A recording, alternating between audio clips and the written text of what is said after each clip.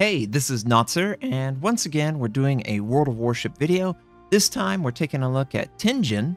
Tianjin is a new addition to World of Warships as of February 5th, I say, or so. I think that's when the patch came out. But it was added with the patch, and it is a random loot bundle from the armory, I believe. I can show you how to access it if you are interested. Yeah, exactly. It's a random chance, 1 out of 54, to have Tianjin be the ship that you could unlock. Tianjin is a take on the Riga. The Riga is the Tier 9 Soviet heavy cruiser that specializes with 220mm guns that are AP driven. Can, of course, load HE, but it's mostly for that AP. And then you also get radar as an option on the Riga. For Tianjin, you substitute radar for a unique equipment that was introduced with the Bungo branch. This, of course, is the high precision spotter. When you're making use of this spotter, it will improve your gun accuracy. So that's a really nice benefit. And it also obviously extend the gun range a little bit. And it's a very frequent off of cooldown ability. So it's very useful in many different situations. For example, broadside cruiser, load AP. A bow-in target, maybe load HE and use high precision to land a couple fires. Are you going after a enemy submarine or a destroyer? Well, this is going to help tighten your grouping, so maybe you could potentially alpha them out at a more effective way. I really like this with the Bungo, and I actually like it on the Tianjin. But the question is always, is it worth 1 out of 54 chance to unlock it? Well, of course not. Don't spend all of your doubloons to unlock it. It really is just a Riga with a slightly different playstyle. But if you were to happen to get a random, within the first 3 to 5, and you were already doing something with the Lunar New Year containers, then yeah, it's a good option and one that can be fun to play. Now, obviously, this doesn't have radar, so you don't need to extend the duration of radar. So you can choose to play it maybe more tanky overall than what the Riga would be in your arsenal if you have both. The hull, of course, is the similar hull that you expect. It's got that citadel that's above the waterline, just like the Riga. So any broadside against a battleship or even a heavy cruiser of equal power will easily punch right through and citadel you. And actually in the game that I'm going to showcase, I make a mistake, and that's exactly what happens. But from a bow-in position, the only area that you can really punish is the top of the bow and the superstructure. It's very well armored from the anti-battleship role, because 40mm stops Yamato and everything under it, of course. If you can locate your shells right here, you can penetrate through it. But at an extended range, that's an increasingly hard target to hit. So for the equipment, I choose to go more of like a tanky build than the recommended. It thinks that you need engine room protection. I haven't really seen a need for that. Of course, go gun accuracy. I choose steering gears. They expect maybe a bow in position, but you don't have radar. So you're not really going in, bow in, sitting there just absorbing damage. You can't really do that, especially the way that the game is played these days. So I don't really necessarily agree that Propulsion Mod 1 is the way to go. I would prefer a little bit more active maneuvering, and steering gears, of course, enables that. Concealment goes without saying, and then rate of fire. Now, the rate of fire will slow the turret traverse slightly, but you can compensate with your build. The only consumable choice that's offered is defensive AA versus hydroacoustic search. Neither one of them is spectacular, but I would probably go with hydroacoustic search just because it helps more universally, and it's nice to avoid torpedoes because you already do take a lot of damage. You really do from incoming fire. Your base torpedo protection is 19%. Same amount of hit points as you would expect on the Riga. The heal is, I don't believe the heal Okay, the heel seems to be slightly improved. Just slightly, ever so slightly. Almost not recognizable, the improvement. Obviously, high precision spotter. The Bungo branch made this popular and created this consumable that they now will load into other ships like Tianjin. It works well. I like it. I'll showcase how it works in a match. Everything else is pretty standard fare. If you've played the Riga or played against it, that's exactly what you're expecting here with equipment changes. Now, for the commander build, I've taken everything that has been recommended to me except for gun feeder. I really like incoming fire alert for cruisers.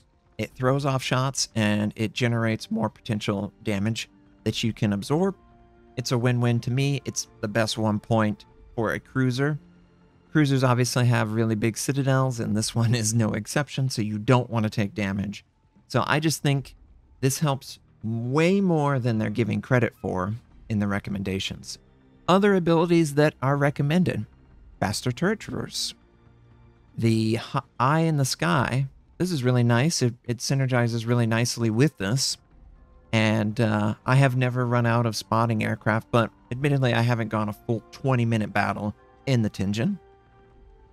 Enhanced AP damage. It is the Soviet gun, so the AP is worth investing points into. Concealment. It's a cruiser. Why not? Adrenaline rush. Why not? It is a cruiser, so the more consumables that you get, there's more value with Superintendent. And then the final one, top grade gunner. This will enhance my reload further, and secondary battery, not really something that I would consider. It just doesn't have the range, and if anything's within 7.3 kilometers of your ship, you better be killing it quickly, because it might kill you. But overall, I feel like it plays really nicely. My sort of universal cruiser build that I've gone in the past, where I might sub this for radiolocation, and I might sub heavy AP, I don't really see a need to do that.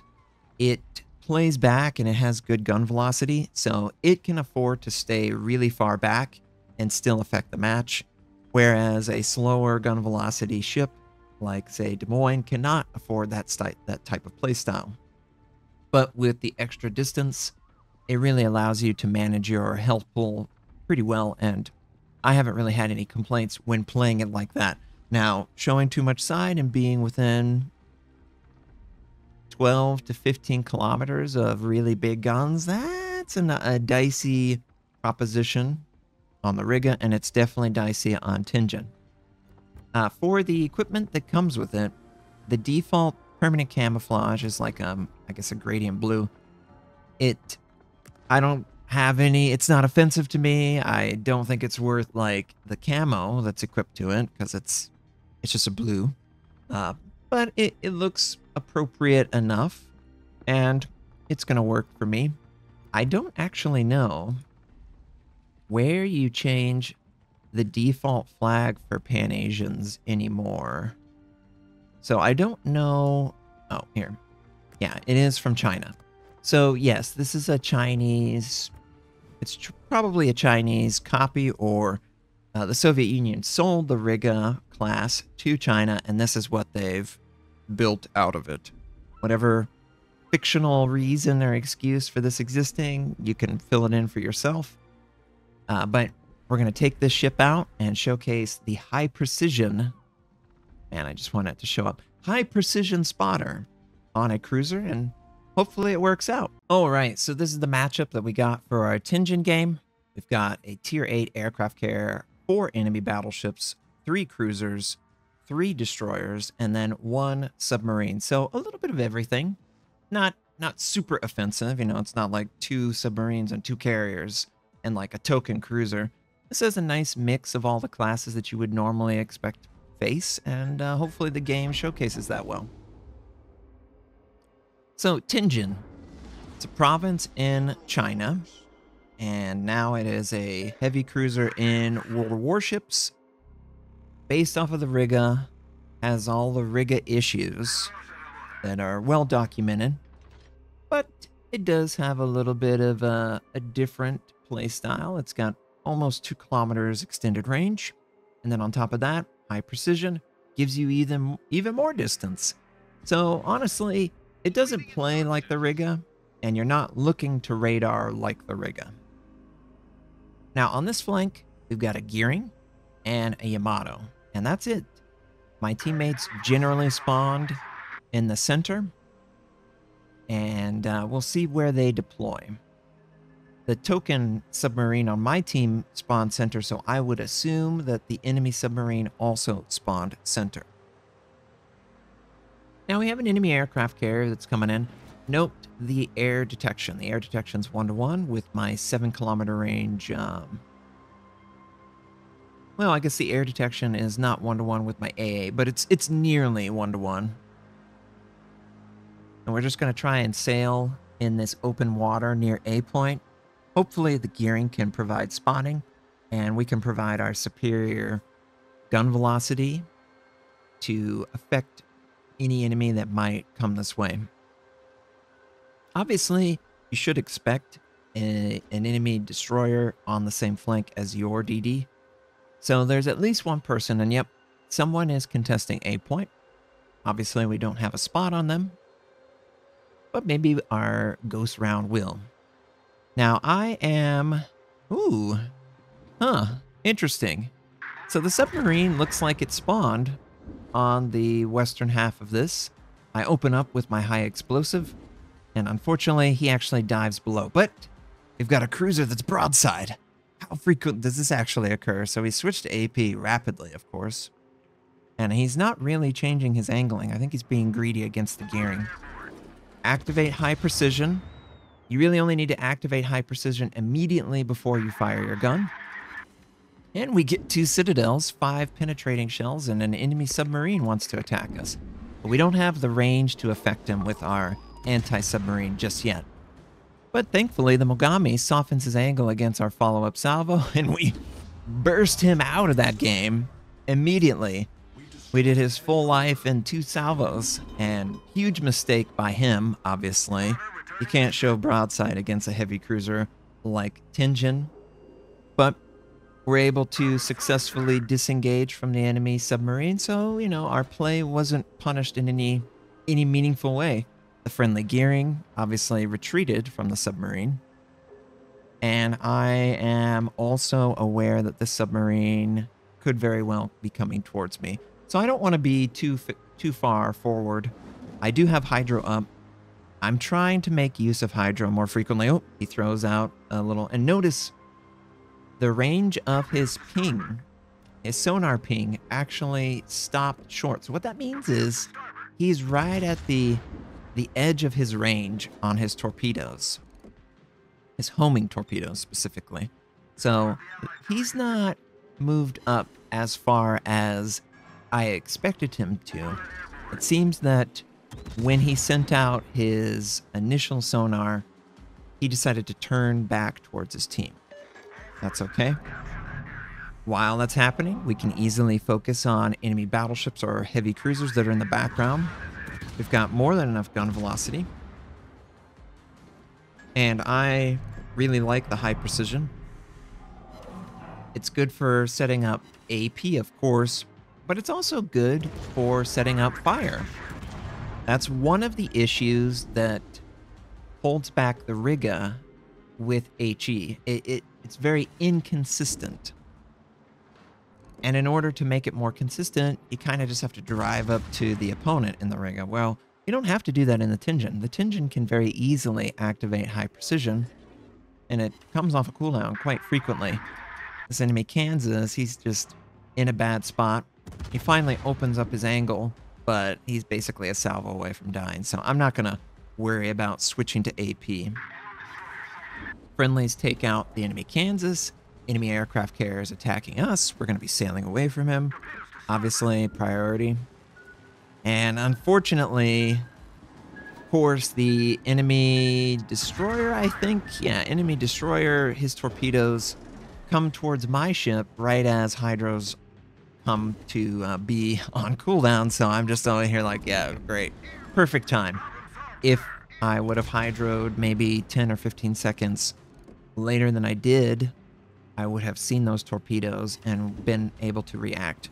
We take a big amount of damage, but we do inflict a little bit back on the enemy in multiple ways. We actually land our anti-submarine, trying to AP out the enemy battleship. Looks like he might die before our salvo. Yeah, he's just going to burn down. That's okay. This flank's being dominated by our team, and that's wonderful. The enemy submarine has moved up aggressively. I don't know why he chose to do that against a battleship, for example, like the Minnesota or Nebraska or anyone else, Yamato.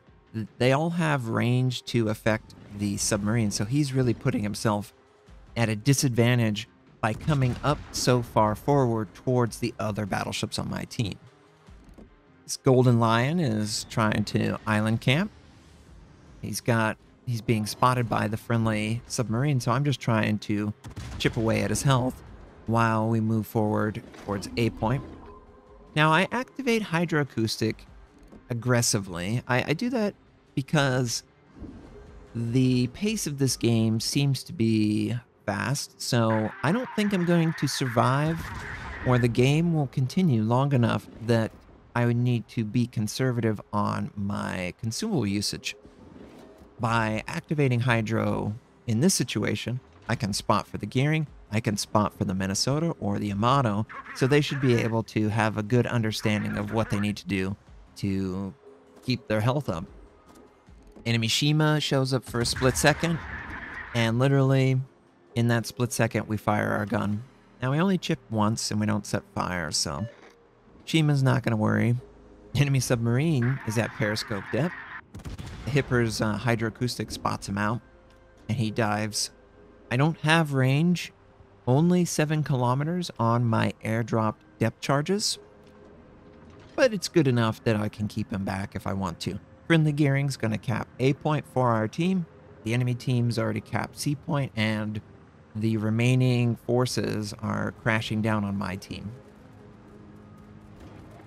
Enemy aircraft carrier is doing a good job of focusing on the Hipper. Golden Lion is very low, and Golden Lion actually floods out. So effectively, there's only a Shima and a Shima, because the enemy submarine did get wiped out. So there's a Shima on this flank, and I have hydro up for another 10 seconds, so I figure I can sail towards the smoke, maybe get a token spot on him if he's there. But of course, enemy pushing up rapidly, but getting wiped out rapidly as well. Enemy Ohio and enemy Schultz. I don't really like firing on the Ohio just because it's a giant battleship and my AP is not going to do the best. Any slight angle that he might have, it's just going to kind of bounce harmlessly if it hits anything other than the super. So I would really like it if he would just show perfect broadside so I could deal full damage. I mean, my high precision's back up off a cooldown. It's ready to go. But, of course, that's not what he's going to do. So we're going to fire off the last of our AP. Switch over to our HE. And we're going to try to damage either Schultz or Ohio. Since I have to fire a HE, I figure firing HE at a destroyer is more valuable than firing that same HE at the Ohio. And of course it is, and we get a really good amount of damage. And one thing that's nice about Tianjin is that high gun velocity. It's very easy to affect any DD at range. Far better than almost any other cruiser at this tier. I had multiple games where I was going up against a Delny or a Kaba, you know, fast-moving, hard-to-hit destroyers, and they're just a real B on something like American. But with this Soviet gun velocity, no problemo. And that Schultz, he just parked it right under him. Easy kill. And all we got is the Ohio here, because the Shima, last known position, is over by B point. The enemy aircraft carrier, of course, is super far away. So we just have to affect this guy with HE, and that's totally cool. If he chooses to fire on us, though, we do need to angle because the Citadel is above the waterline and we are a perfect broadside. But it seems like he's distracted by the lower health Yamato. It's his funeral if he wants to go after a bow and Yamato versus a broadside cruiser. I'm not complaining, of course. Enemy Shimakaze is going to capture B point. And we're doing pretty decent damage, all things considered. I mean, you know, we've got fire set. We're able to knock out DDs rather effectively. Above average, I would say. High precision also affects that matchup too, and it's really nice for that. But it's also going to affect my ability to land HE or set fires to the target. Enemy Ohio is very, very unhealthy. Looks like he's going to do one last rapid dive to angle against the Yamato, so I aggressively switch to AP, hoping that I can fire on his broadside and just instantly knock him out. Friendlies land a couple chip damage on him. He's got his heel going, and from the Yamato punches his AP right through that bow, knocks out the enemy Ohio, and all that's left near me is the Shima. The enemy aircraft carrier is getting focused down by the gearing, the Minnesota, Friedrich der Grosse, even the aircraft carrier. Gearing knocks him out. And all that's left is this puny little Shima. It was a really awesome game, actually. We didn't sustain a lot of damage. I have played games where I've tanked over 1 million or 2 million potential damage. That does require staying near max range, but at near max range, your gun velocity is your advantage, so you would expect to play at near max range on something like Tianjin. Yamato is spotted by the Shima. There's nothing that I can really do to spot him out. Maybe the friendly aircraft carrier can spot the Shima, and we, of course, spot the smoke billowing, which he has decided to activate because he's under friendly aircraft that are spotting him, and he's just going to camp in the smoke, I'm sure. Maybe he'll pop out once he sees the aircraft or out of the area or on the opposite side of the smoke. So my guns are ready to go. I'm ready to activate high precision. You don't need to have like high precision on for the reload. High precision instantly activates when you activate it. So I get that 10%. So of course we're going to lead the Shima as he's escaping the smoke. We get decent damage. We incapacitate his steering. Most likely he has last stand though. Just activate token hydro just to make sure we're okay. And we finish off the Shima. 3-kill game. Not bad. I like the way it ended up playing. And, you know, Tianjin, it's not bad ship at all. We did 116,000 damage, 3 kills. And, yeah, played really nicely. Our team did a decent job. Yamato, Hirugamo, all those guys. It was the Golden Lion that actually farmed the most on the enemy. And most of our damage was a split between HE and AP, and I think that's just due to the range. When you fight at these ranges, it's harder to guarantee AP is going to be successful, but with high precision, you have a better chance of landing fire and HE compared to the Riga, which is the most apt comparison to this ship. But anyway, tell me what you think of it. Please like the video if you like it. And I hope you guys enjoyed it. And I hope you have a wonderful day. And I'll catch you on the next one.